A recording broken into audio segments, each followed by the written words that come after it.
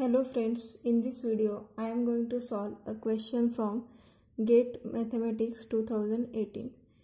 So the question is, gamma be the circle which is given by z is equal to 4 into e raised to I theta, where this theta varies from 0 to 2 pi, and we have asked about this closed integral e raised to z upon z square minus 2z dz. So, and the options are given. So to find out the value of this integral, we will use Cauchy's formula. Cauchy's integral formula. So this formula is f of a is equal to 1 upon 2 pi I integral close integral over the curve gamma f of z upon z minus a dz. So where a is a point of singularity. So here we have the function as e raised to z upon z square minus 2z dz. So just compare with this, we will get this f of z as e raised to z. But note that this function e raised to z upon z square minus 2z has singularities at, so the singularities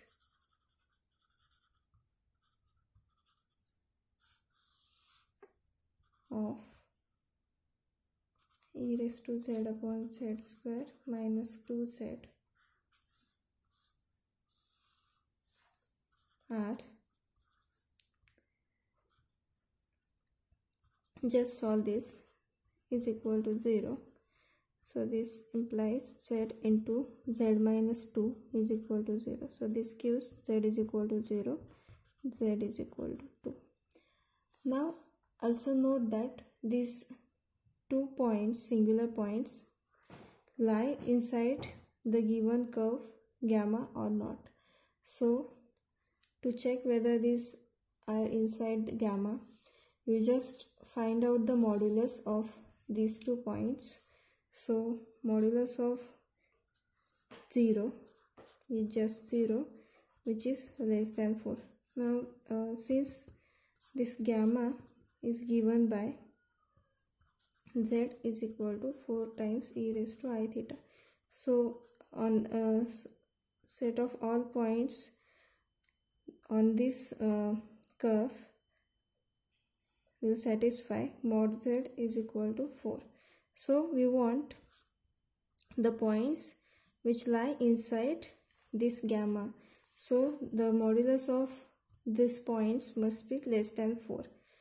So here this 0 lies in, so this gives 0 belongs to gamma. Similarly, modulus of 2, this point is equal to 2, which is less than 4. So this gives 2 also belongs to gamma, or 2 lies inside the closed curve gamma. So these 2 points lie inside the closed curve gamma, and hence you have to take the partial fractions and separate these points from e raised to z upon z square minus 2z. So write this as e raised to z upon z square minus 2z as e raised to z upon z into z minus 2. Now take the partial fraction of this. So this is e raised to z upon 2 into 1 upon z minus 2 minus 1 upon z. So this is z. Now this gives e raised to z is, so take e raised to z upon 2 into z minus 2 minus e raised to z upon 2z. Now we will use Cauchy's formula as follows. So from this, note that this closed integral over gamma of f of z upon z minus a dz is just equal to 2 pi I into f of a. Now this closed integral e raised to z upon z square minus 2z is just equal to this. So this is just equal to, you just write here the partial fractions of this. So e raised to z upon 2 into z minus 2 minus e raised to z upon 2z and write dz.